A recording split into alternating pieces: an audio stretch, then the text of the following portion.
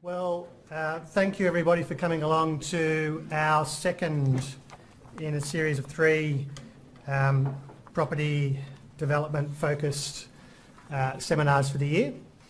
These are joint seminars that we're putting on between the commercial disputes team here at Bartier Perry and the property team. And this one, as you know, is focused on combustible cladding. Now, I did want to have something we could burn tonight, but I've been told that's not allowed, so but there may be something to touch during the course of the presentation.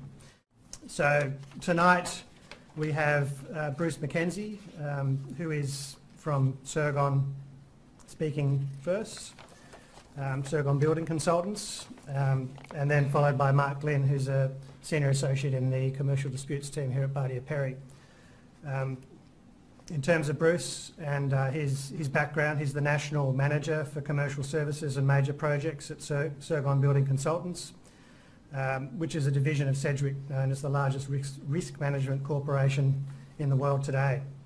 He leads a commercial team of experts managing a wide variety of building projects nationally in the insurance and private sectors, including property damage, catastrophe and large-scale remediations. Started doing a carpentry and joinery apprenticeship, I think 30 years ago, then set up his own building business and became a preferred government contractor in that phase of his working career. Bruce joined Sergon 5 years ago and was doing homeowners warranty, where they're predominantly in the domestic consulting business. He then focused on commercial projects and launched a commercial services division, including project management. I can't say too much about this aspect of it, but I can say that Bruce is currently involved in the Lacrosse litigation. You can see the building up on the first slide there as an expert. So he's all over this issue and the perfect person to be speaking tonight. After Bruce, Mark will be saying something about the legal and regulatory environment that combustible cladding sits in New South Wales and Australia today. Mark is a key driver of our building construction team here at Bartier Perry, and you'll find a bio about him in the pack that you have in front of you. And in a past life, he was also an accountant and worked as an insolvency practitioner. So knowing what happens in the building and construction industry with a lot of companies, those two specialties often tie in together. Now, I mentioned the pack that you should have found on your chair. I just wanted to take you through a couple of things in there. I don't want to take too much more time. There are slides, or copies of the slides that you'll see tonight. There are bios for the two speakers. There's some literature about our building, construction and property expertise here at Bartier Perry, and also a couple of flyers, one for our online debt recovery product, which is a letter of demand product, which is very cost effective, and also something that we have put together very recently, which is a facts and figures booklet about in relation to building construction disputes. So there's a whole lot of information in there for homeowners, councils, builders, contractors, principals, something to take away that you may find of interest. So I won't take up any more time, and I'll ask Bruce to come up and get underway with the presentation.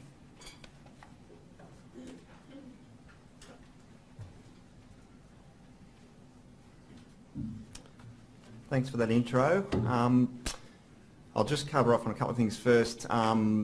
My role with Sergon, I've been here for five years now with the business, is the National Manager. I'm not a fire engineer or a certifier or anything like that. I know there's those sorts of people in the audience, so challenging me on those sorts of issues, I probably won't be able to respond in the way you might like, but I do have a lot of experience with the cladding.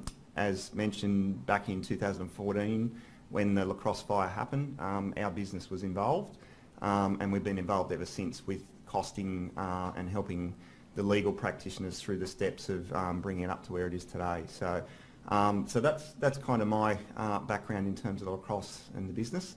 I'll get straight into it, and what I want to cover off on Mark's going to cover off on obviously the legal sides of things, but I wanted to sort of try and introduce the audience to the product of polyethylene, the reason cladding is combustible, and go into the uses and that sort of thing. I apologise if anyone's sort of seen some of this material before, but I thought it should sit in context to the way we sort of eventually talk about Lacrosse and some of the other projects. So I'll start off with the first slide. What is combustible cladding? So it's known as aluminium composite panel, or ACM. They're the two acronyms used widely in the industry. It's made up of 100% polyethylene, or at least that's the worst case. There are other versions of that which I'll come to. It can be made up of a combination of materials as well, so by percentage it can be polyethylene mixed with other inert material. The product, it's been used in Australia for over 40 years now, and globally much longer. This panel is common to most people in Australia here. It's probably only been in the news since 2014, since Lacrosse had its issues, but it has been used for a very long period of time. Some of the benefits of this product, it's obviously economical, decorative, flexible. There's some of the benefits of that. Mark's got some samples there that I brought along. These samples don't represent a polyethylene cladding panel. What they are the new compliant material. One's a honeycomb core, another one has got a fire-resistant core. The fire-resistant core product with the white inner core is a good demonstration of what the non-compliant product looks like, which is a darker grey or a black core.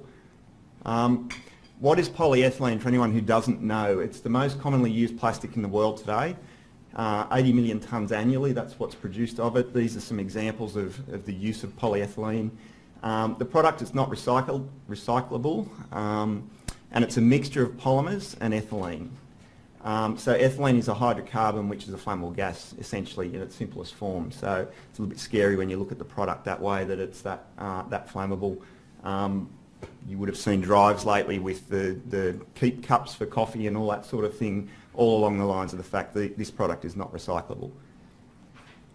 How combustible is it? Well, it depends on the size of the fire, and it depends on two different elements. Obviously, the amount of material that's on the building, if it's cladding we're talking about, and what's known as the energy release, which is megajoules per kilogram of the actual material that's present.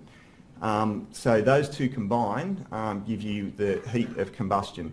I will highlight, I'm not a chemist or anyone who knows too much more about it than that, but what I can demonstrate to you here is a product like concrete, stone or glass has a very, very low megajoules per kilogram. The worst, or right up in the high end of the scale, is petroleum.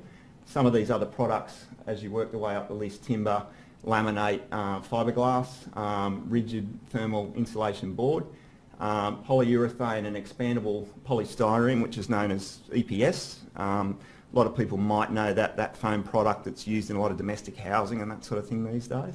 And right up the top, almost as flammable as petrol, is the polyethylene product. So clearly it's a very, very flammable product, and it's created the issue that we've got today.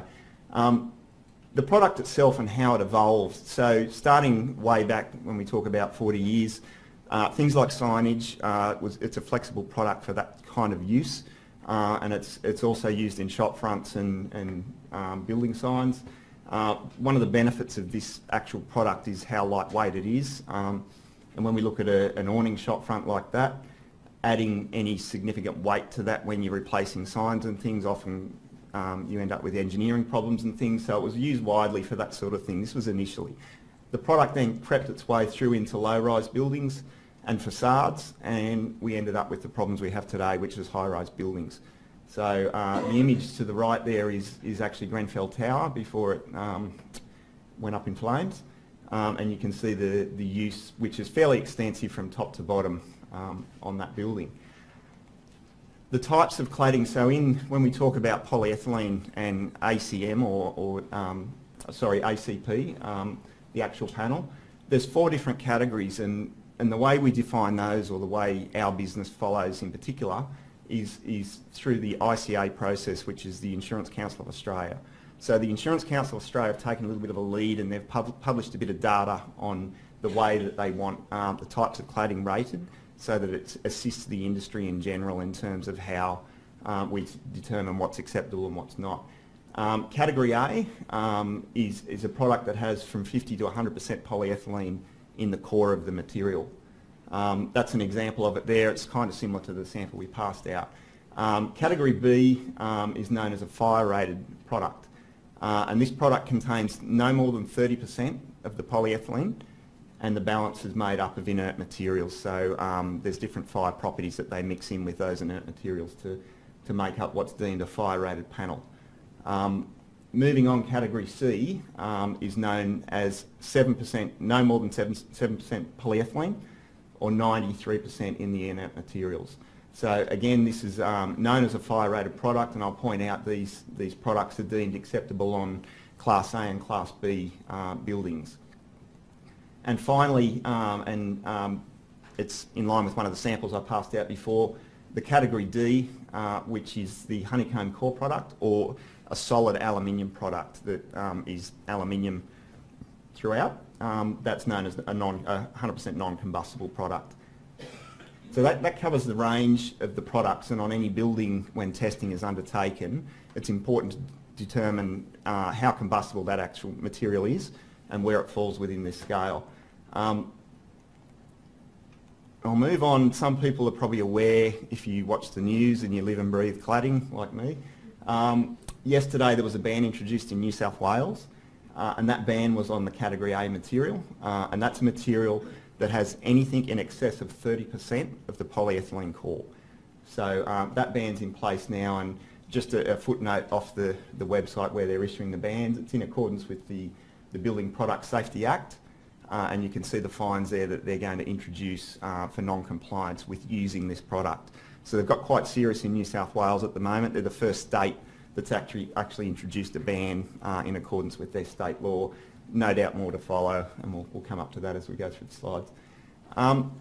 Just on that topic as well, the notice that they issued, which was only yesterday, I've only just added this slide in obviously, was issued to do with two types of building, type A and type B, and it lists the classes of buildings that fall within those. So just to clarify that, I just came up with a diagram to explain what it does affect. Obviously Class 1 and Class 10, that's domestic and non-habitable, are not impacted. The areas that are impacted, however, Class 2, 3 and 9 and Class 5, 6, 7 and 8 buildings. So with these buildings, you'll notice on the left-hand side there, those buildings are a sole occupancy, residential, hostels and a building of a public nature. Most of those relate to buildings where people sleep overnight, for want of a better word. The ones on the right-hand side, office, commercial, manufacturing, other buildings, they fall under a slightly different category. If we're looking at height of buildings, the type A construction 3 stories and above, it's now banned. Type B construction 2 stories and above, and clearly if you think about any building 2 stories and above in those categories, we're talking about a lot of buildings. Type A and type B construction for the other classes of buildings, the bans have come in for 4 stories and upwards for type A, 3 stories for type B. So that's probably a diagrammatic look at how it impacts, and certainly from 2 stories and up on a type B, it's going to have a big impact.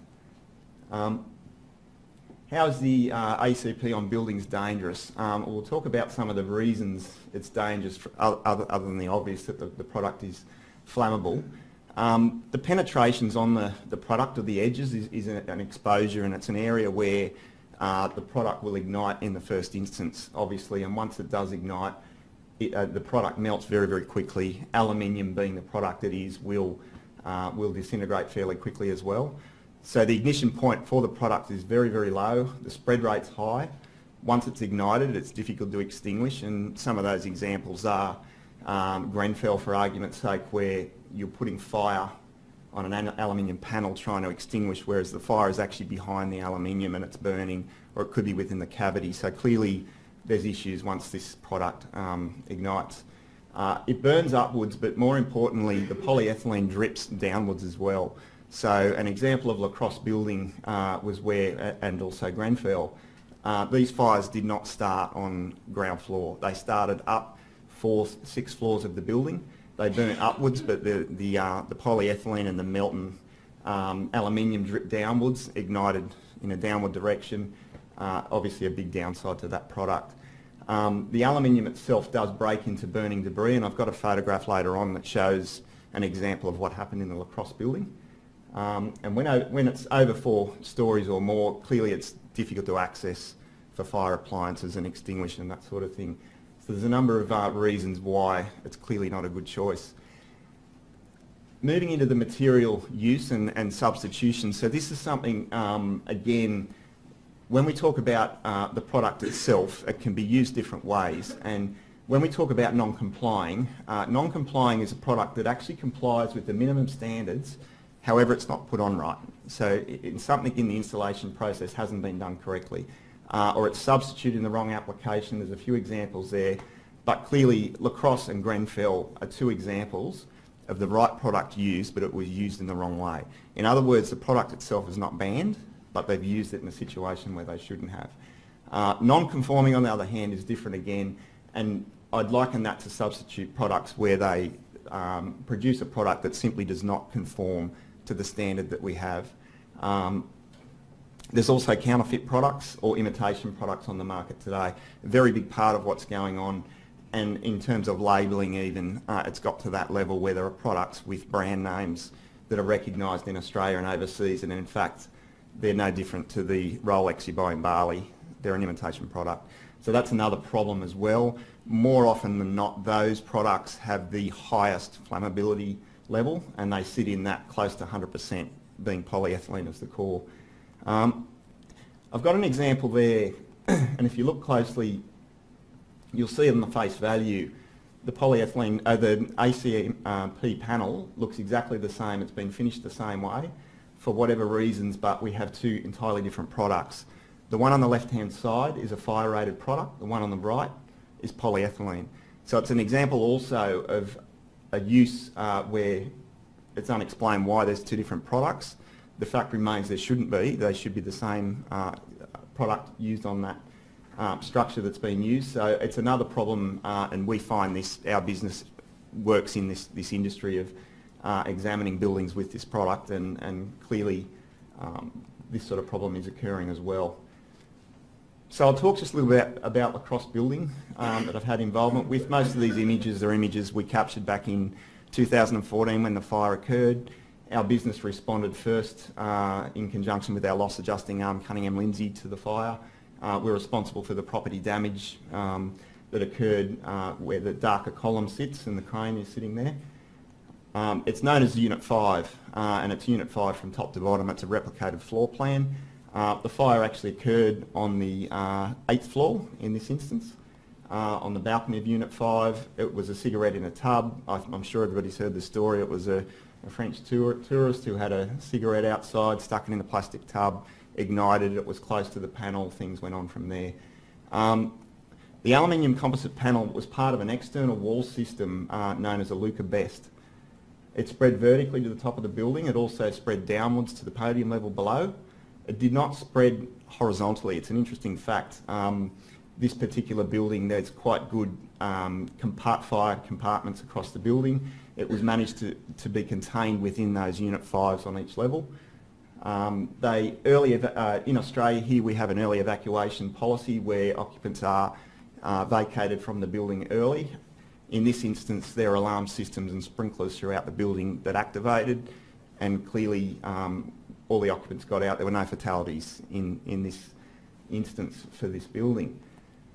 So part of an external wall system, I just wanted to explain that because I covered that off on, before. An external wall system, for anyone who's interested in the facts, is where we have a metal stud wall on the edge of a slab, plasterboard on the inside. It's made up with insulation within the wall. There's also sarking that sits and covers those sides. I haven't drawn that in just for clarity.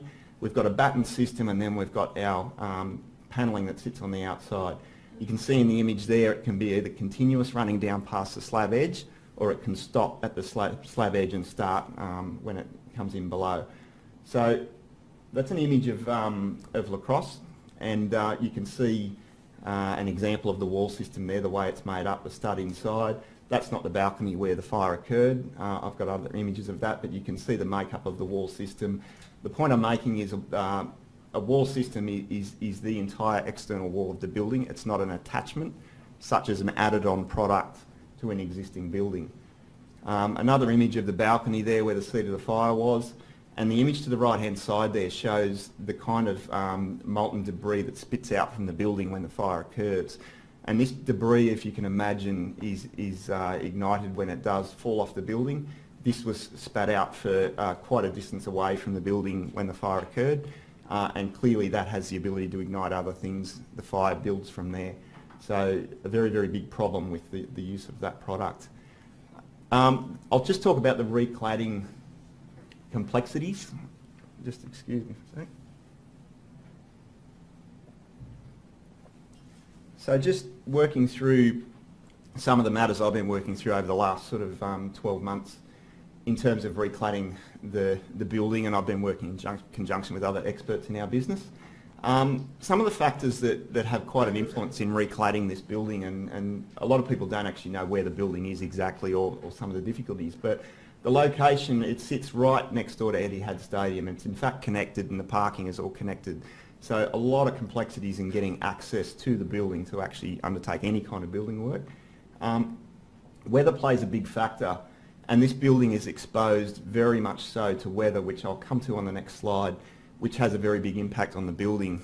Reason being, a lot of work that is undertaken on the building is proposed by abseiling or swing stages, which hang off the top of the building. When you get weather events and wind gusts that exceed up to 35 kilometres an hour, you can't work in those conditions. And that has a big impact in this area down in the docklands. They're subject to high winds, and that will have a big impact. So that's had a lot to do with the negotiations and the calculations we're trying to come up with in terms of how to reclad. Disruptions obviously are a factor as well. The building is largely occupied. Unfortunately for the building, they've got people who aren't supposed to be in there squatting in units, all sorts of things going on, and that's because they are struggling to fix the building. This is drawn out since 2014, so there's a lot of different difficulties aside from the building facade at the moment. Decorative screens as well. That image shows on one side of the building a lot of aluminium decorative screens, supposedly for shading. They've all got to come off to replace the cladding. Another complexity of this actual building.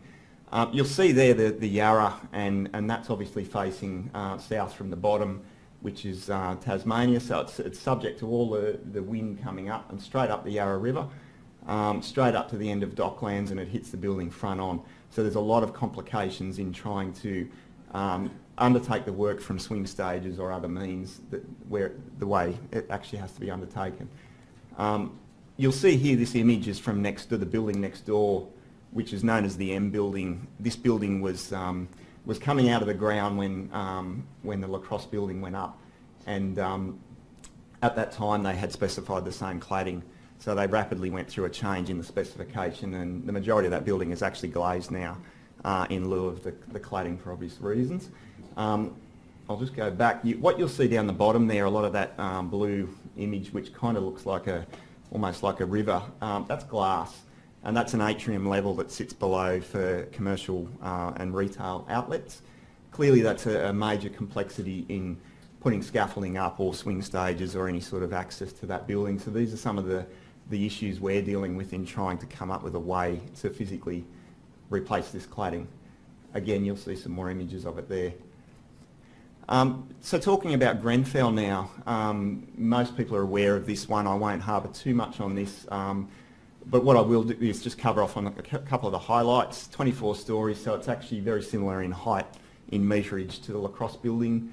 127 apartments. The fire started on the fourth floor internally, so the fire was inside an apartment as opposed to outside on a balcony, similar to Lacrosse. The aluminium composite panel was an attachment to the existing building. I'll cover that off on the next slide. It spread vertically to the top of the building, but in this instance it also spread downwards horizontally, engulfed the entire building. Over in the UK, they have a stay put policy that's been enacted for quite some time, and the residents were in the building clearly for far too long, and unfortunately that had fatal impact. And that's one of many problems that the Grenfell Tower has in terms of compliance that's come out since the date that this fire occurred. Talking about an attachment, which is a little bit different to to Lacrosse. If we look at a concrete structure, and the building I will highlight is predominantly masonry and concrete, and it's been written in reports since this date that the building would never have ignited the way it did had it had never been reclad. Insulation was added to the outside of the building. On top of that, there were clips that tape the cladding product. They're run vertically. That creates an air gap and a cavity. The cladding is installed over the top of that. The next part of the system is a cavity barrier, which is designed to be installed at each level to prevent any fire or smoke from rising up inside the cavity. So you'll see there a picture of that orange cavity barrier and where it's supposed to be sitting. Reports since this fire have revealed that the cavity barriers were installed upside down, back to front, wrong size.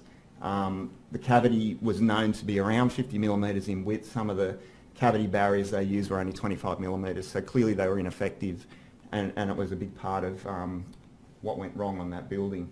So in effect what you end up with is a chimney. The air gets sucked up, it comes up from the bottom, it runs through in that cavity that sits between the insulation and the cladding, and in this instance the insulation was also flammable. And I will highlight as well on Lacrosse and also Grenfell, a lot of this cladding in some instances is fixed by a clip, but it's also fixed by a double-sided tape that holds to the building, and that tape is flammable as well. So really, in a lot of instances, these buildings don't have a hope, and this one was probably the extreme end. The red you'll see in the image above there just shows a little closer where the cavity barriers are supposed to be installed. And not only between levels and compartments, but they're also installed around the windows, obviously. And that was the known penetration point of this fire that came through where a window cavity seal barrier was not compliant, or it didn't seal correctly. The fire made its way in there. And that's an image of Lacrosse as the cladding was being erected. And one of the major problems on this building were the columns, an architectural feature and a structural feature that created a chimney. And the fire in most instances rose up through those columns and spread horizontally at each level as it made its way up to the top. So that's those two buildings. I'll just talk quickly about traditional versus modern construction, and I think any designers or anyone that's sort of involved in that phase that might appreciate this. That's an example I could find of the most basic, straight up old building, or traditional building I would call it. What we can see there is clear delineation of compartments. So we can see our compartments horizontally and vertically. The spandrel panels, a spandrel panel is the panel that sits between each floor of the building. Very evident, and most people would remember the older style high-rise building that had the protruding spandrel panel that came out. Part of traditional architecture, I'll call it. Most of the floor plans were duplicated from each floor, so clearly creating compartments for fire separation is a fairly simple process, or easier to undertake on a building like that. If we look at some of the buildings we have these days, and this is reality, and I know this is extreme end, but it was probably the most extreme image I could find. There's a greater desire for aesthetics these days. Everything's got to look good. What it's doing is it's challenging the National Construction Code and standards beyond their design, beyond what they've got written in there. They don't cover buildings like this, so we end up starting to delve into deem to satisfy and other provisions, which is where some of the haziness comes in. So this is demonstrating why some of these problems are starting to come about. There is unclear delineation, so as you can imagine, if you were trying to work out where the fire compartments sat in this building, it's a lot more complicated. So the fire separation and the design is challenged in a very big way. If we look at a building like this, we can see spandrel panels sitting in the background running across. This building's being reclad, and it's replacing the dated look. it's rarely you see buildings these days with those mantle panels protruding. Below is a very typical example of a modern building you see today. They're all over the city. We've got glass from top to bottom. We've got panelling, concrete, or it could be the aluminium composite material top to bottom, and it's aesthetically pleasing. And what's occurred there could well be fire separation sitting behind there with cavity barriers and fire stops, but we can't visibly see them anymore. They're covered up, and we're relying upon certifiers and experts to certify those products. There is a slightly greater degree of possibility where non-conformance can happen, and that's just the industry we live in today. So I'll just talk quickly about the state response in each of the states and then come back to New South Wales. I put this in for perspective. I know most people here are from New South Wales. Our business deals nationally, so we see a lot that goes on everywhere else. In Victoria, so there's what's known as the Victorian Cladding Task Force put together. Each state has done a similar thing. What's been activated there is a statewide cladding audit which commenced on December 2017. Was predominantly government buildings that they've covered off on. There's new VBA inspection powers that have come in, and that's to do with disclosure and providing information on what's been put in a building. So some of these things have been activated as part of the Cladding Task Force.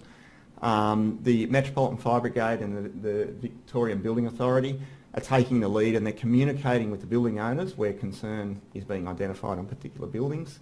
There are orders being issued for rectification. I've seen them myself. And these orders are putting a lot of responsibility back on the building owners to get something happening.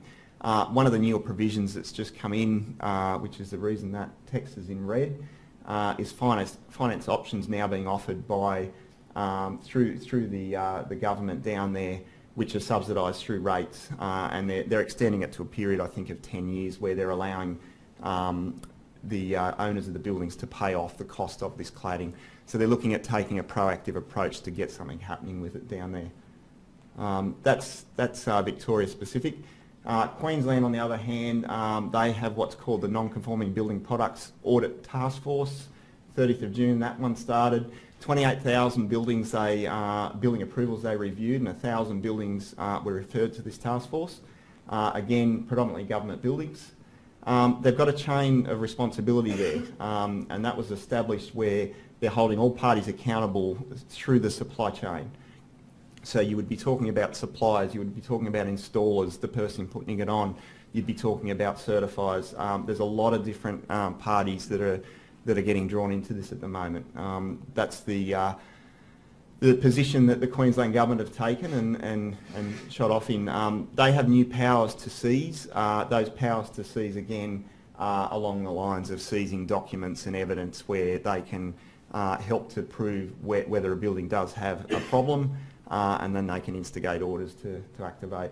Some of these buildings I'm showing, Brisbane Square, the bottom one is the PA Hospital in Brisbane, which is all have combustible cladding installed on them. The orders in Queensland, they're being issued for self-assessment, so what an order looks like really to a building owner is forcing them to identify, go out, test and establish what they do have on their building, and it runs from there. So very much so they're putting the onus back on the building owners in Queensland. New South Wales, so we have what's called the Fire Safety and External Wall Cladding Task Force. The data that we can receive off the website indicates there's 2280 sites inspected so far, and 417 require further assessment. The couple of images there, predominantly Canberra actually, of properties that have got the cladding. Again, predominantly government buildings.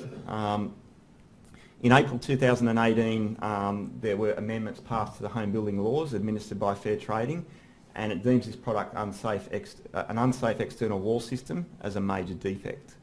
And there are orders being issued for self-assessment at the moment. I had a look at an order with one of my colleagues before I came over, and I will indicate the orders are very brief, and some of them, or one of them I've just read, is from the Fair Trading, and it's been issued to a building owner stating your building, you'd be aware that cladding's an issue and your building has been identified as having cladding on it. It doesn't say it's combustible, it just indicates that it has cladding on it. And this is some of the concern that's being raised at the moment, that there is an assumption of guilty until proven innocent. That's a law term. There's an assumption of that through some of these notices because I guess what they're doing is trying to put the onus back on the owners to go out and to be proactive and establish themselves whether they consider they have a product or not. So we could have a situation where we've got buildings that in fact don't have any combustible cladding at all or anything that remotely looks like it, but they may have been issued an order as a please explain. What is the expectation of authorities? So there is a bit of a defined process nationally. I covered this off on earlier. The Insurance Council of Australia have teamed up with Fire Protection Association and Engineers Australia. Their process is published on a website.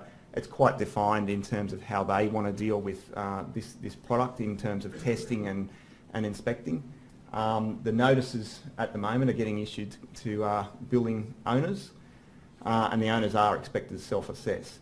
So it's up to the owners to find and engage various experts to undertake these inspections.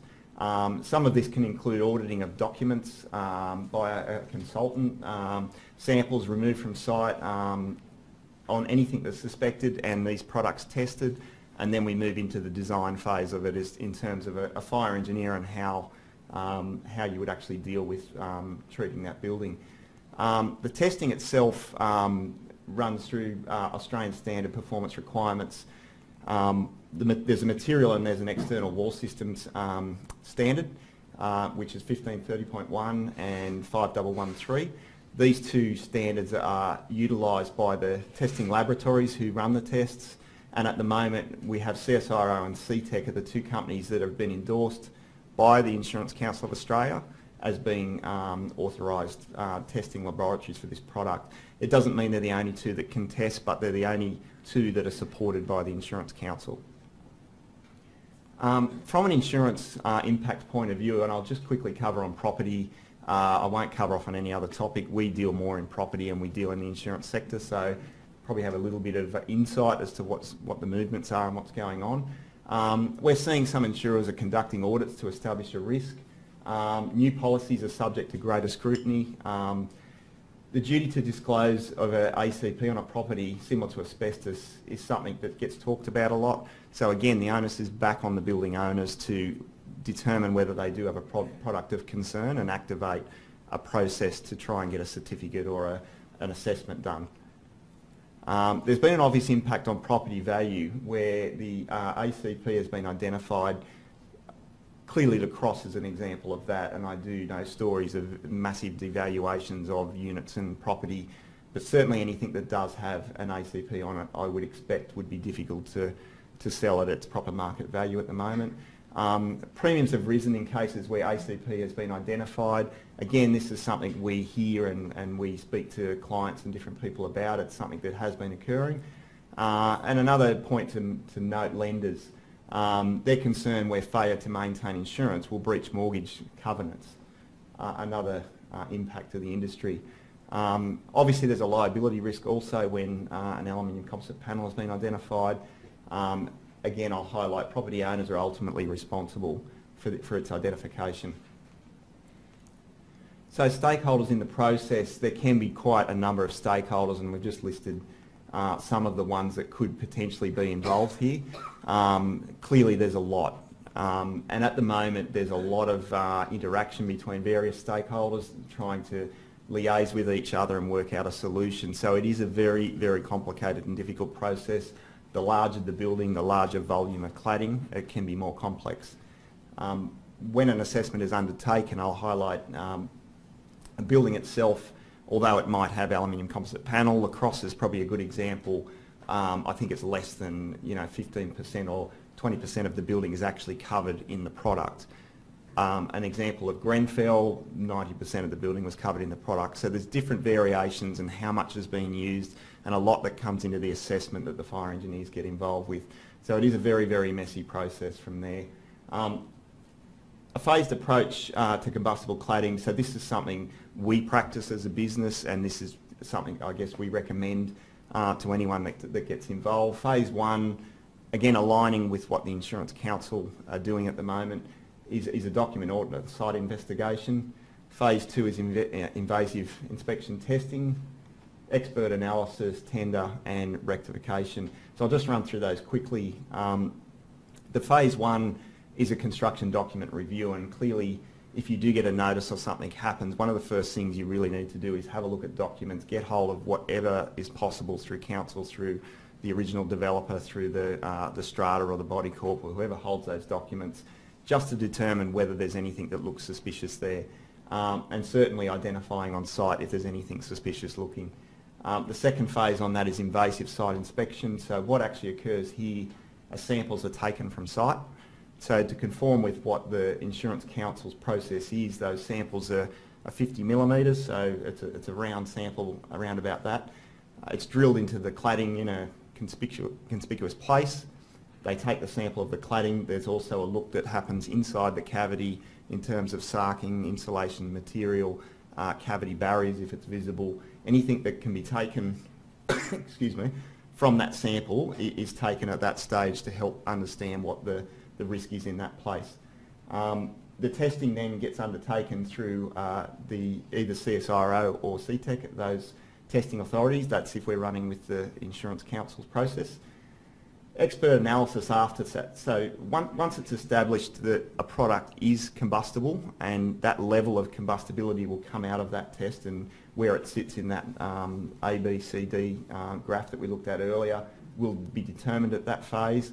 From there, fire engineers, facade engineers, certifiers, building consultants, quantity surveyors, there's a whole array of experts that can get involved at that stage to determine where we go from there.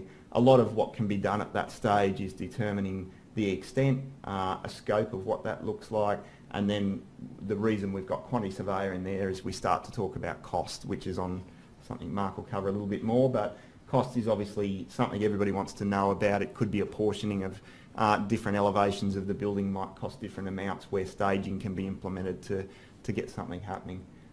Tender and programming, this phase obviously is one we follow, where we'll run through, run tenders on what's got to be done. We'll look at things like the Lacrosse example where access could be a problem, or some of those other provisions, and work through to build up a scope that's realistic and doable. And from there, obviously, the final phase, which is proceeding ahead, and that would be in conjunction with all of these specialists that are involved, including a certifier, obviously, and a fire engineer, and the parties that need to be involved at that final sign-off. So that's my presentation. I don't know whether anyone's got any questions. I'm happy to take them now, or do you want to save them until later? Yeah. Yep. Okay, thank you.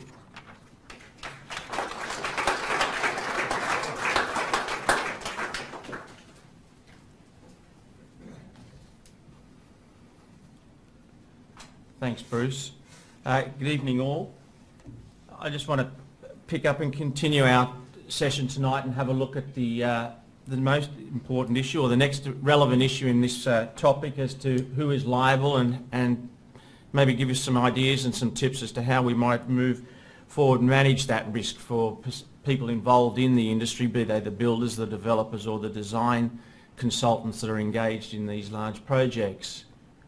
Like Bruce, I too prepared my paper before the announcement yesterday, where cladding of certain types was put on the banned list, and I was all set to tell you that submissions had been called for and closed, and we're waiting a decision to see whether cladding ended up as a banned product under the new bit of legislation.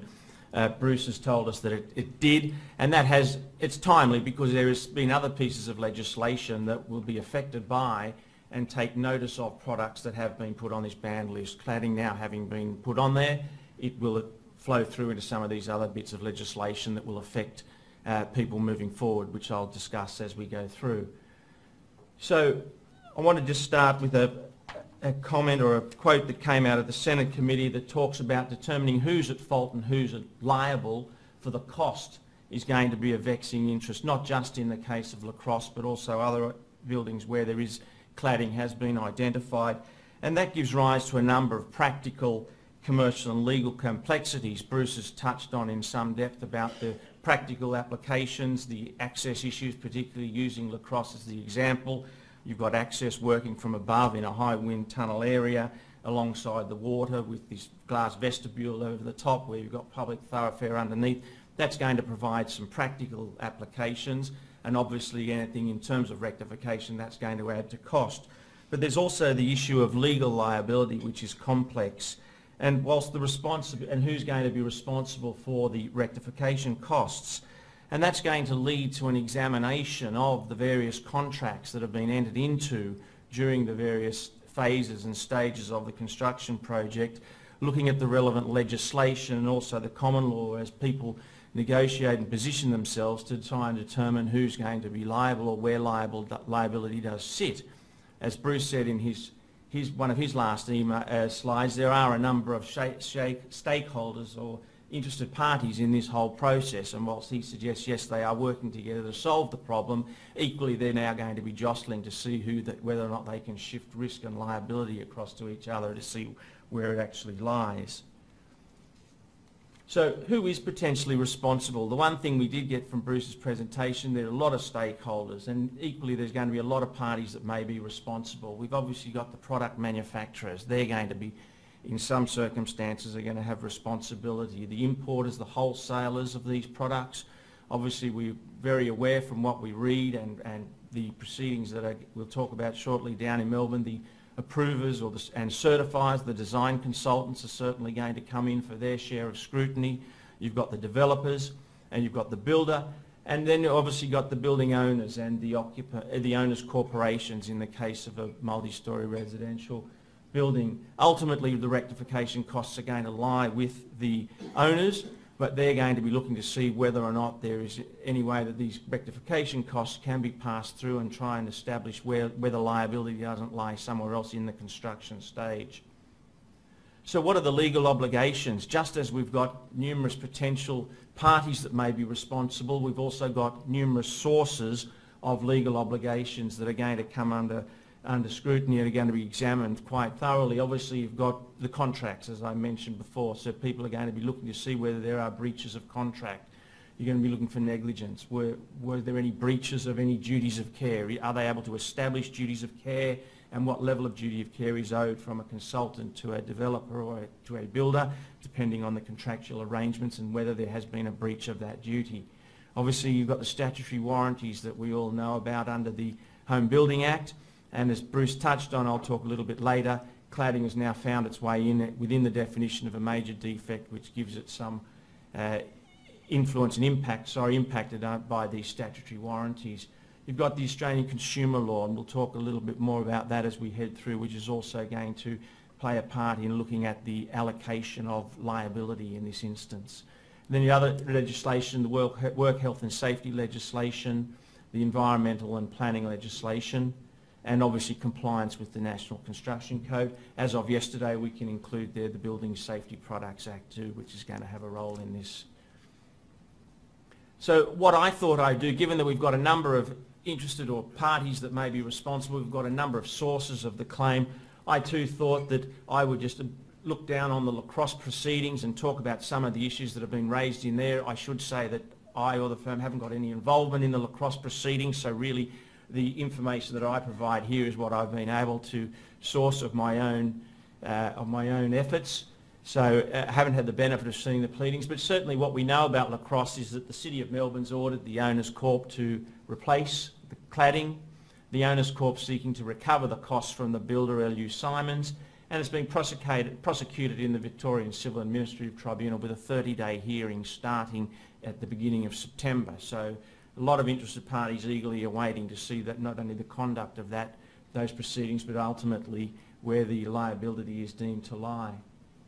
So by way of background, LU Simons was engaged as a design and construct builder. There was a specification called for composite panelling, but no particular brand was specified. And it was specified, as Bruce mentioned, for external walls, including balcony walls. And under their contract, all materials were to be provided to the superintendent for approval. So some of these points that I've raised here in the early stages you'll see are relevant when we start to look at where the parties are alleging that true responsibility for the rectification costs may lie. LU Simons says, as part of their commentary on this that the use of alucobest in buildings of this type has been a common practice for the last 40 years, or at least 40 years. Not sure whether that's going to help them in the legal proceedings, but certainly maybe gives us some idea of the extent to which the problem is existing out there. We've all heard they've likened it to the asbestos situation. I'm not sure about that. I don't have enough knowledge on that, but certainly on all indications it's a significant issue and one that won't go away quickly or cheaply. Right, so let's have a quick look at what these proceedings, to the extent that I am aware, are based on. L.U. Simons is reported to allege that the building surveyor, or the certifier, as we refer to them up here, was novated to L.U. Simons, and it approved the use of alucobests. And the certifier issued the building permit, and if the certifier failed to stipulate that there would be no storage on the balcony. The architect, L.U. Simons is saying the architect was responsible for choosing the cladding. Now what the architect says in response is that he was engaged to choose the colour of the cladding, and that his brief and area of responsibility didn't go to that extent, and that really that responsibility resided with the superintendent. So you can see already there's some shifting as to who's going to be liable and what the various parties believe they were responsible for and the extent to which liability may attach to them. L.U. Simons, on the other hand, says that the architect didn't provide a specification suitable for construction purposes, and that they failed to perform their specific services required under their consultancy agreement. And particularly what they're talking about there, as they say, is that the architect failed to perform adequate inspections, failed to report to L.U. Simons as it was required to do, and wrongfully certified that works had been carried out in compliance with the design documentation that had been issued for construction. As I say, the architect, on the other hand, says that they were only engaged and their responsibility extended only to choosing the colour, that the superintendent was responsible for approving the cladding, and really the builder, L.U. Simons, remembering he was engaged under a design and construct project delivery, he was responsible for ensuring that the product met its project specification. The owner of the apartment, there's an allegation that the owner of the apartment failed to exercise reasonable care not to create a fire hazard in the use and the occupation of the unit. Not so sure how far that one will get, but nonetheless. And the occupant, as Bruce mentioned, the French tourist who's since departed our shores, he was the one that went outside and had the late night cigarette, and at the beginning was responsible for the actual causing of the fire. So the proceedings, the Owners Corp is obviously looking to claim the costs of rectification back against L.U. Simons. Now in this situation you've got to remember that the Owners Corp didn't engage the builder. The Owners Corp is a subsequent owner of the property after the developer, so really there's no contractual rights between L.U. Simons and the Owners Corp. Additionally, there's a general reluctance in the courts to extend or to recognise the duty of care of a builder to subsequent purchases of these commercial buildings.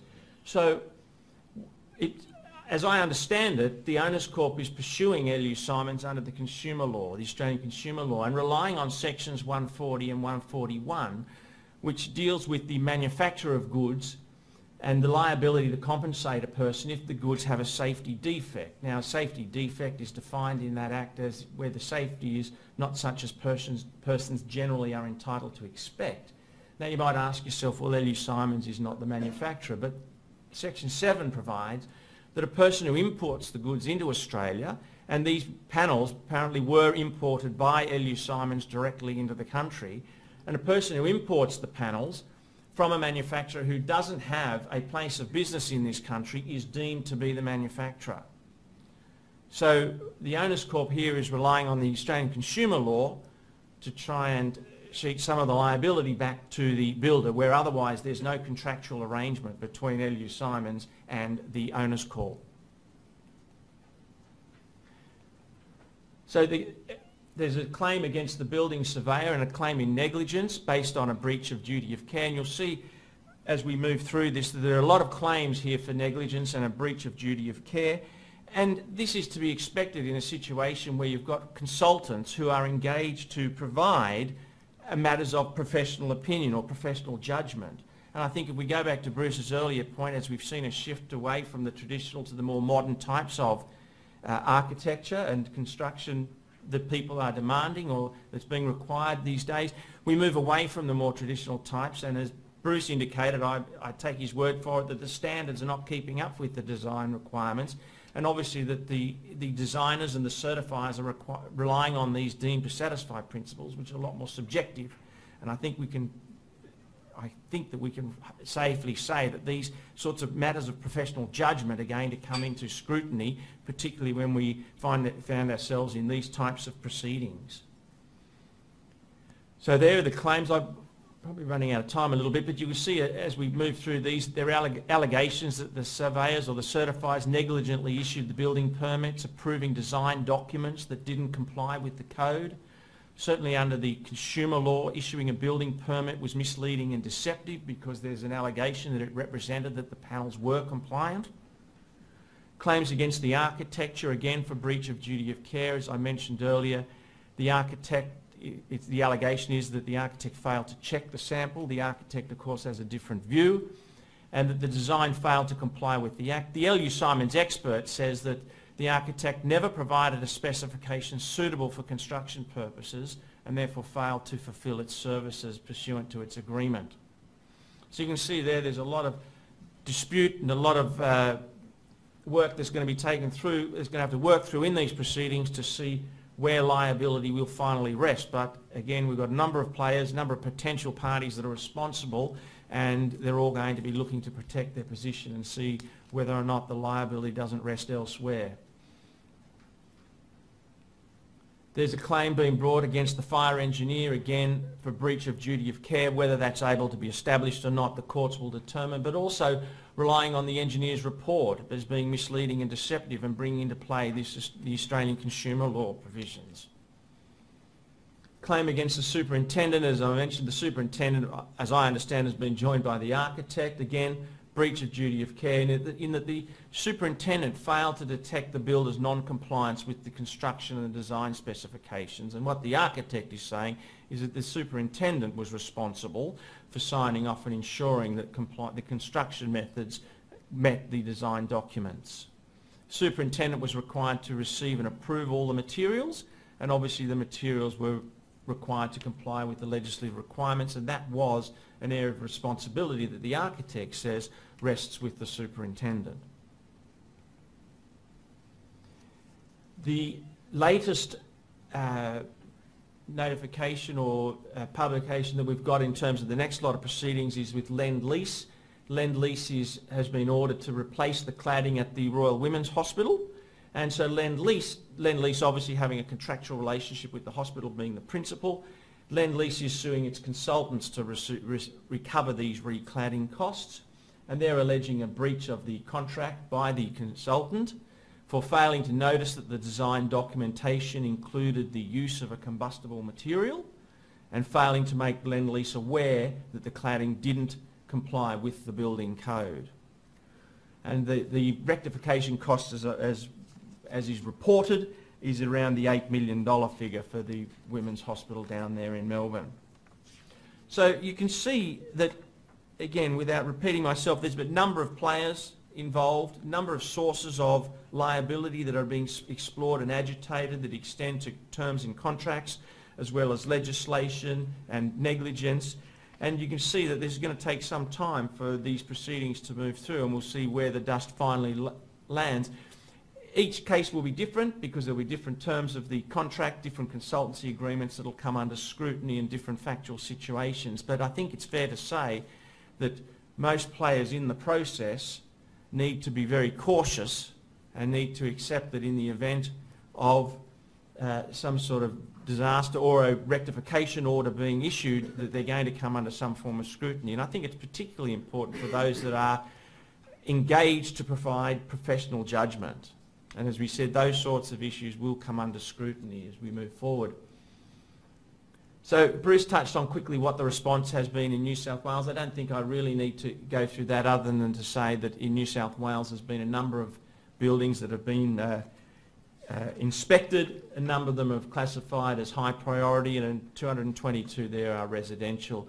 It's an example, as Bruce spoke again about the self-assessment and letters being issued out to building owners advising that they've been identified as being owners of buildings that do have cladding, and obviously asked to undertake some testing themselves and make some recommendations with a view to rectifying and minimising the risk. So I won't dwell too long on there. I want to talk now about some of the legislative changes that have arisen as a result of primarily the cladding, but also now have greater effect with cladding or Category A cladding being included on this banned products list. So the Building Products and Safety Act, which has given rise to the banning of Category A cladding, as part of the task force's 10-point plan, and its objective was to prevent the unsafe use of building products. That goes without saying, but it also extended further than what we've seen in some of the other states, in that they're identifying buildings with unsafe building products, and where those buildings have been identified, there is a regime in place that allows for the issuing of notices that could require rectification of the buildings that are affected by past use of unsafe building products. So if you've got a building that has an unsafe product that was previously installed on the building, it will still be caught by this act once it's identified, and we could give rise to some new concepts that we need to start thinking about, which are those of an affected building, which is a banned building where a banned building product has been applied, an affected building notice, which is a notice issued by fair trading, and a building product rectification order, which will be issued by a relevant authority, which we suspect might be a council. And there might be, under those rectification notices, obviously a requirement to eliminate or minimise the safety risk posed, but could extend to remediating or restoring the building through the removal of the cladding. Interesting to note that a banned product, a product that's listed on the banned products listing, notwithstanding that it might be approved under the code, the product will prevail. So it's not going to be an excuse for the use of Category A cladding if it's a banned product, if it complies with the code. So this will prevail over the code. Right, that's that point there. So this is one of my slides that I prepared prior to the announcement of cladding being put onto the list. So they've called for submissions. The submissions have come in, and what we ended up with was, at the beginning of the week, the Commissioner issued a notice of intention to ban the product. Under the Act, she's required to give 48 hours notice to suppliers of the product that's going to be banned, and then it came into force. What does this mean? Well, in this case, it means that we're going to a regime in place now for the issuing of affected building notices and building rectification orders, which I touched on earlier. So there have been some amendments, obviously, to other acts and regulations that I just want to touch on. You may or may not be aware of those, and Bruce certainly touched on. But under the home building regulations, cladding, as defined by Regulation 69A, as cladding likely to cause a threat to safety of occupants of a building is a major defect. There's also, under the Home Building Act, now they've expanded the definition of a major defect to include the use of a product in contravention of that act. So up until last week, cladding wasn't a major defect. Now Category A cladding is a major defect under the Home Building Act. Obviously, what is the effect of that? It brings into play the 6-year statutory warranty period for breach of the implied statutory warranties that Act contains. Also, amendments in the conveyancing sale of land regulation. Now, there are the prescribed warranties that the land is not subject to an adverse affectation unless it's disclosed in the contract. Adverse affectations now include a building product rectification order that has not been fully complied with, and an affected building notice that is in force. So you can see the impact of cladding having been banned under the Building Product Safety Act will now flow out to the amendments that have been made in other areas of the law. Again, in the strata schemes management regulation, a certificate issued under Section 184 now has to disclose the particulars of any outstanding orders, and those particulars of outstanding building product rectification orders under the Building Product Safety Act. So there again is more disclosure that's going to be required under that regulation. The Environmental Planning Act, the 149 certificates need to include a statement about affected building notices or any outstanding building product rectification orders. So again, you can see how the impact is going to be taken up by some of these other acts. The task force has proposed amendments to the environmental planning and assessment regulations, which is going to require building owners with combustible external cladding to make declarations to the government and to undertake independent fire safety assessments. That's going to be a two-stage approach should it be accepted. There'll be a registration stage where the owner is required to register with the Department of Planning and provide details about their building and their combustible cladding. And then within a certain period thereafter, they must proceed through to the statement stage, and they've got to provide the DPE with a cladding statement. Now, cladding statement's going to be a statement that includes that the cladding on the building has been inspected by a properly qualified person, that the person's determination as to whether or not the cladding prevents a risk, and then obviously details of any action that's going to be taken to address that risk. So again, released for consultation on the 16th of February, and we'll see what happens with that one. So managing the risk in your consultants, your construction contract. Bruce touched on one of his last slides, what the steps that he's recommending that be undertaken should you identify that there is cladding on your building, going through the various audits. What I want to look at very briefly is how do you provide yourself with some sort of protection, or how do you allocate risk in your contracts and in your projects moving forward. We all know that contracts allocate risk, and when situations arise, the first port of call is to go back to the contract and see what the obligations called for on the various parties. Where do the obligations lie? Where did the parties agree that certain risks for certain instances would lie in the event that they occurred? Obviously, a lot of what I'm going to suggest here is fairly obvious, but I think it's timely that we look at obviously accurately specifying the scope of work. So we saw in the Lacrosse example, there's some argument between the architect and the surveyor as to whether they were proving cladding or whether they were just identifying colour. Obviously, without wanting to be flippant or simplistic about it, if we accurately specify the scope of work, then hopefully we can avoid some of those sorts of areas of inconsistency and areas for dispute. Have a look at the specifications. Maybe as designers or certifiers, can we incorporate more testing requirements? Maybe we specify the types of testing that's required for samples. Maybe do we even include them in the specification as hold points, pending appropriate certification? Bruce has indicated really that the Insurance Council is recommending two sources of testing on cladding, and so maybe what we have to be as specific of that in our specifications to require testing by a recognised authority, i.e. or even specify those and actually incorporate them into the design, maybe even by way of hold points, so the work comes to a stop and cannot proceed until such time as the appropriate testing has been provided. The same might apply for certification. There's a suggestion put forward that fire engineers ought to certify the initial design for fire. Probably an appropriate thing to do, and then again maybe certify at PC. So again, looking to clarify and allocate risk and managing your risk within your various contracts as consultants to the project.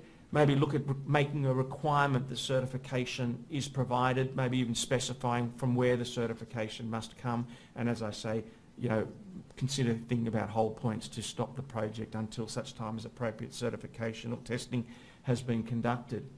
Have a look at the warranties that you're being asked to provide under the contract, because obviously that's going to go some way to working out down the line in the event of a dispute, what were your obligations, what did you undertake, to what extent have you breached your duty of care.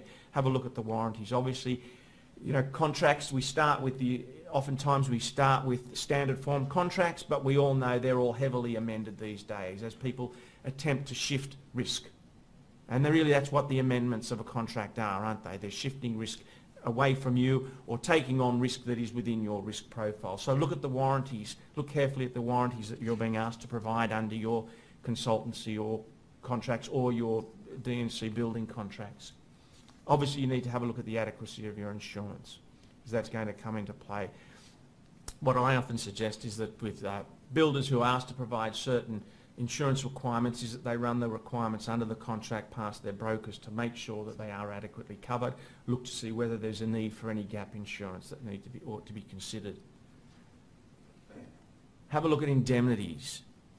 Again, depending on the balance of power between the parties to the contracts, there's a heavy emphasis now to push indemnities onto contractors, and contractors also to enforce or push indemnities back down the line to subcontractors. Have a look at the indemnities and in what circumstances you're giving those indemnities.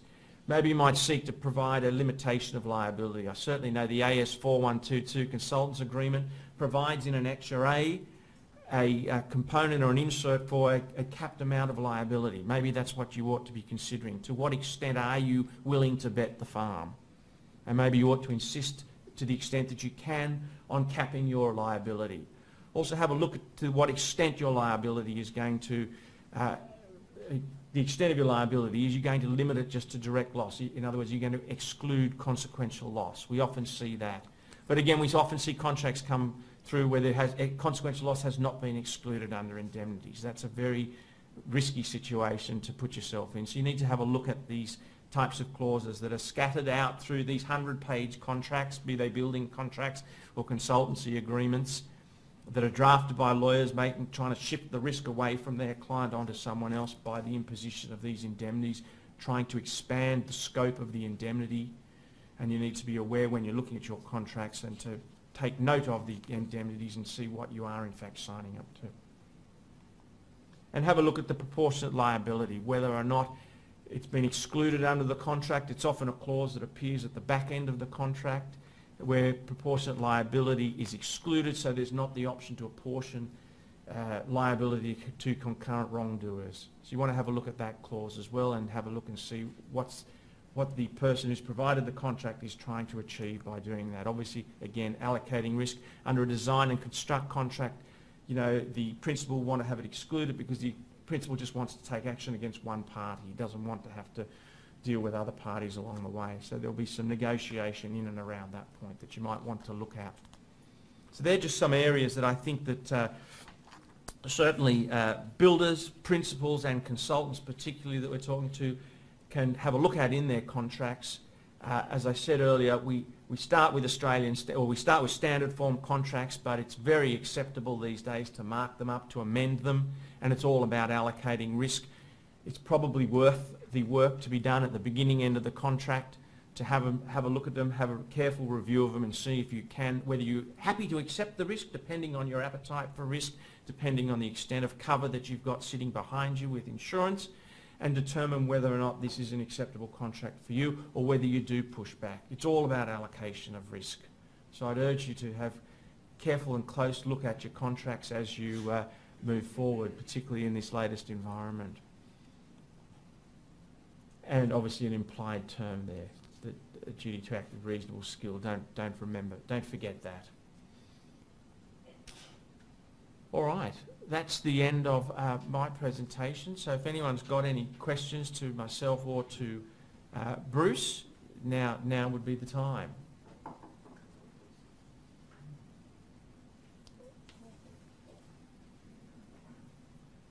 Great presentation, guys. Just a quick one on the Lacrosse fire. I'm assuming that they were fully insured and the owners' corporation are acting on behalf of the insurer, or is that not the case? Look, I'll be honest with you and say I don't know, because I would assume that would be the case, but I really don't know because I'm not that close to it. I just picked that as an example where we could work through some of the likely causes of action. But have you got any comment on that? Green for go. I'm on. The insurers are working with the owners' corporation at the moment, so I believe it's a joint process that they're working on. That's probably all I know on it at the moment, or all I can say. Because they would be fully insured as the owner. Correct, there was property insurance. insurance. Is not said they're not insuring. No. Not that I'm aware of, but again, I'm sorry to be vague on that, but we don't know. We're not close to proceedings to be able to answer that with any greater confidence than that. Yes.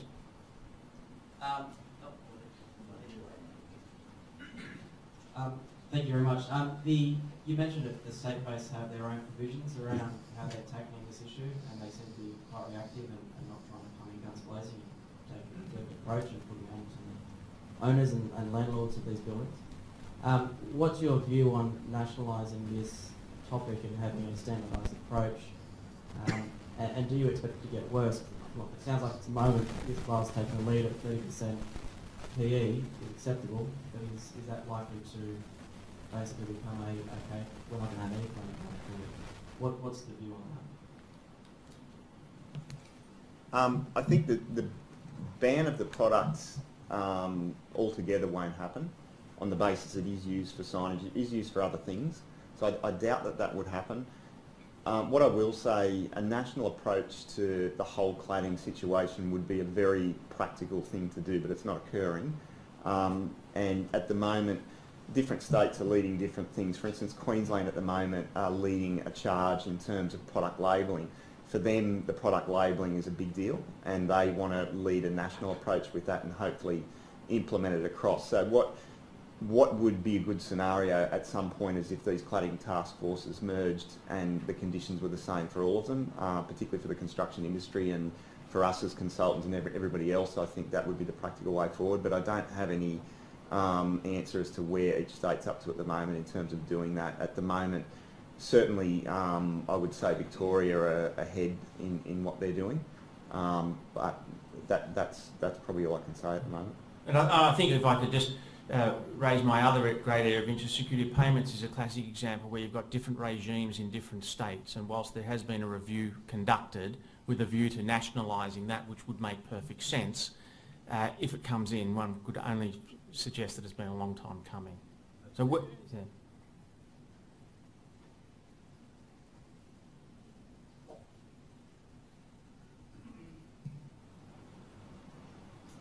Just have a question about finding solutions for buildings. We have fire engineers at the moment that are reluctant to give a performance-based solution on a non-compliant product. So we have a building at the moment with a non-compliant product on it, but instead they'll be keen to give us a risk assessment of the building. They've deemed the building as being a low risk. I'm just wondering on the legal position in accepting that risk-based assessment, because the building still not meet BCA requirements, but can we then accept that risk-based assessment from a council perspective? Right. Gee, I would have thought it would be risky if it doesn't meet the code requirements. I think you'd be looking to get obviously some sort of certification that you felt you could rely on, but my gut feel without think about it without any great depth is it would be risky to accept that. I don't know, does anyone else here have a view on that? Certainly one thing that's going to come into play will be the insurance coverage on it, and I very much doubt the insurers will accept that. So certainly that's going to be one aspect.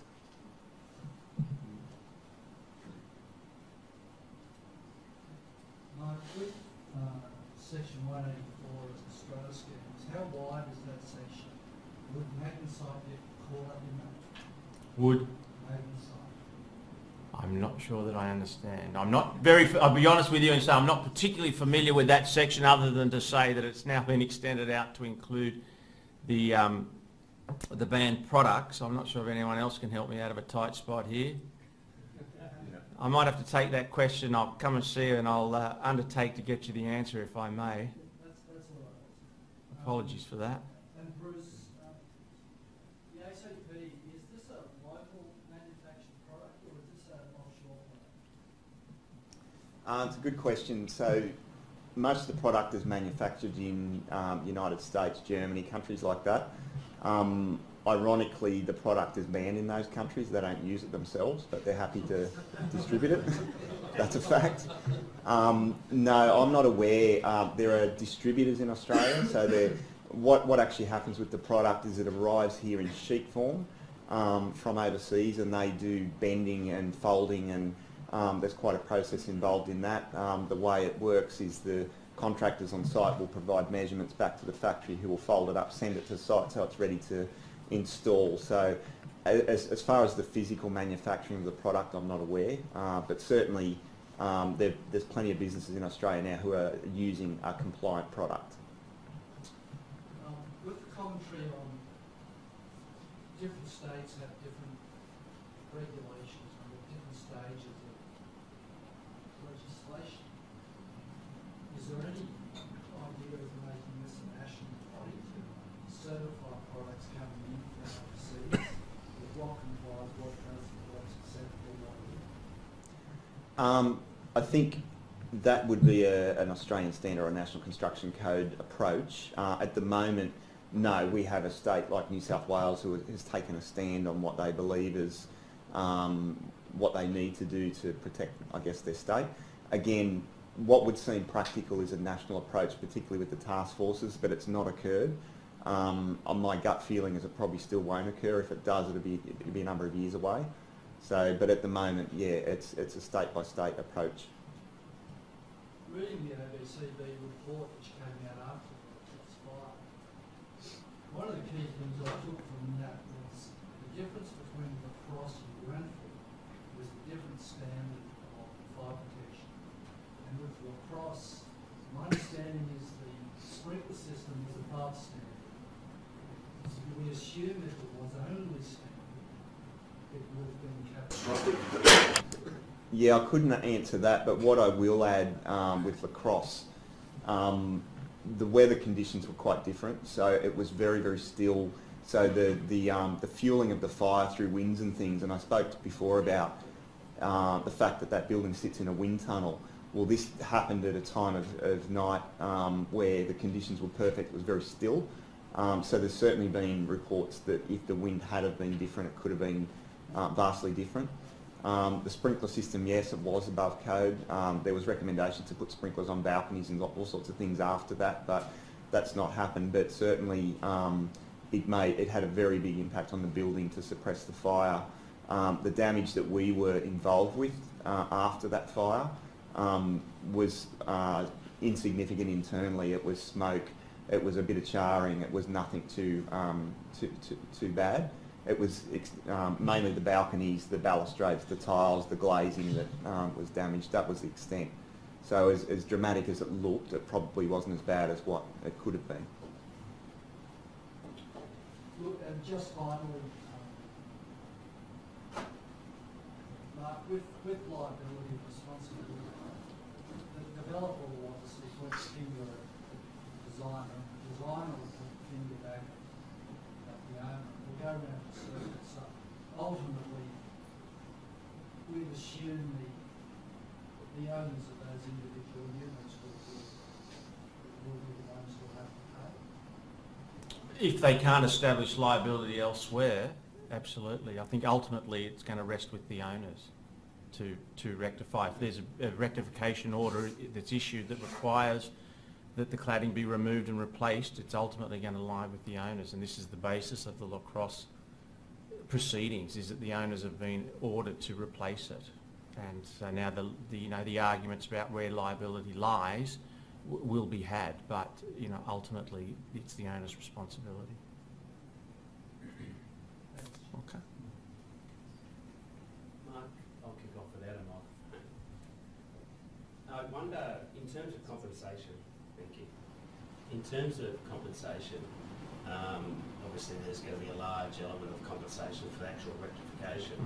But how far does that actually extend? So we're hearing about stories of pain where the value of properties is seriously diminished. I think the Conveyancing Act covers off the duty to disclose if there's going to be if there's an order that's in place on the building, or if there's any other activity.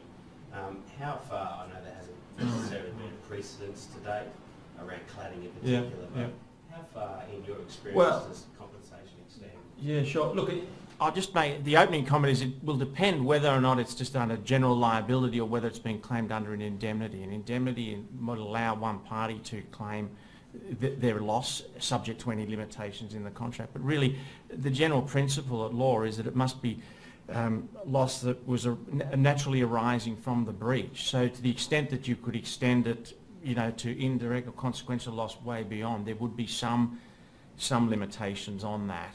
But I think, certainly under the indemnity clauses, they're the ones that you really need to be looking out for, because they are the ones that extend beyond what's recoverable.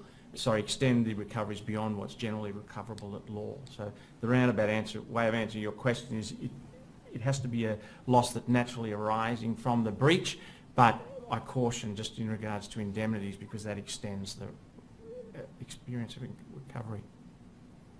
Okay. Yes. Given that in most or high proportion of residential buildings in Sydney, when they're developed and built by companies that have a very limited life, and it's once the building is identified as being covered with the main product, it's unlikely that there will be something to seek to cause them. Is the insurance company then likely to have any role in the replacement of that when there probably hasn't been any threat of an incident? Or well, it would depend on the policy, but I don't believe so.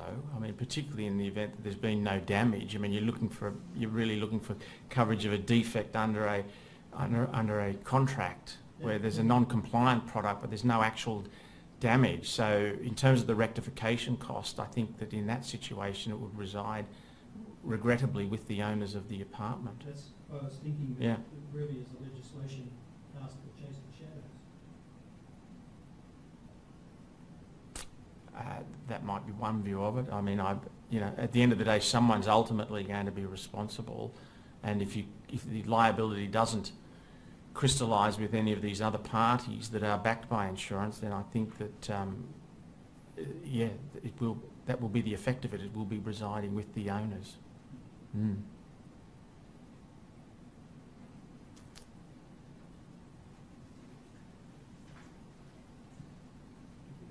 This is just a side question, but one of the drivers I've noticed of the whole cladding scenario is now a much tighter emphasis on fire services, inspection, testing and maintenance in buildings.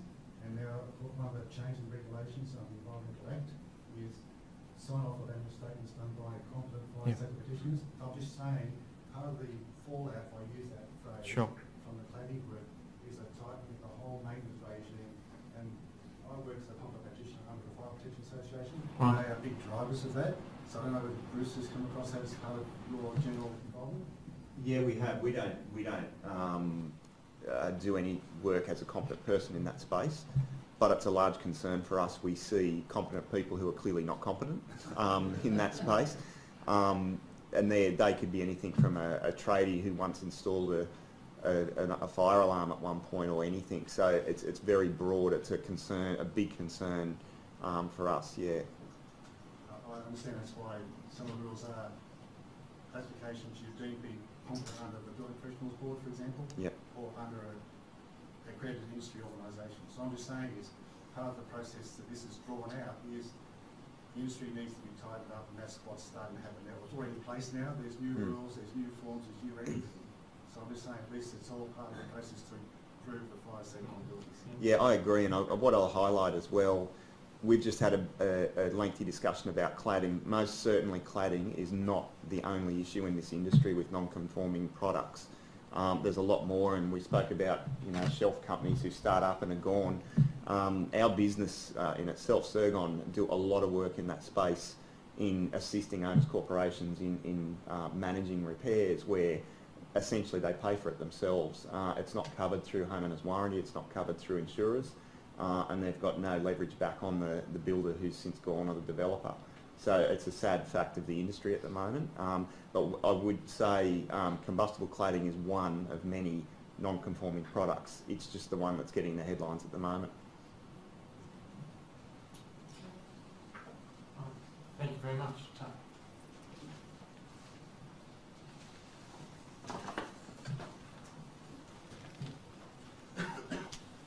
We've got a little bit over time tonight. Some very good questions there. Obviously a topic that has struck interest with everybody, so why don't we continue the discussion over drinks and some food. Before we do that though, we want to do two things. One is draw your attention to this slide, which you've probably already seen. 23 October is the date for our next seminar in this series, Tips and Traps of Property Development in the Falling Market. Hopefully you can come along to that, mark your diaries. Also, I'd like you to join me in thanking our presenters in the usual way.